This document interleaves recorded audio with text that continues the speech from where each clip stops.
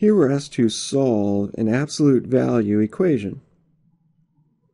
We begin by isolating the absolute value.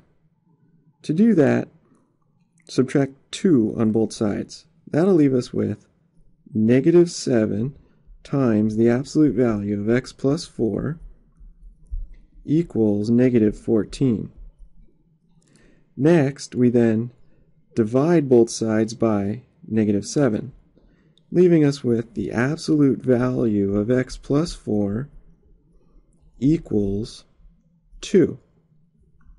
Once we have the absolute value isolated, we can then set the argument here, x plus 4 equal to plus or minus 2. In other words, x plus 4 equals negative 2, or x plus 4 equals positive 2. Now we can solve each one of these linear equations separately. Here we just subtract 4 on both sides, and that gives us x equals negative 6. Subtracting 4 on both sides of the second equation, we have x equals negative 2. And so negative 6 and negative 2 are the two solutions to the original equation.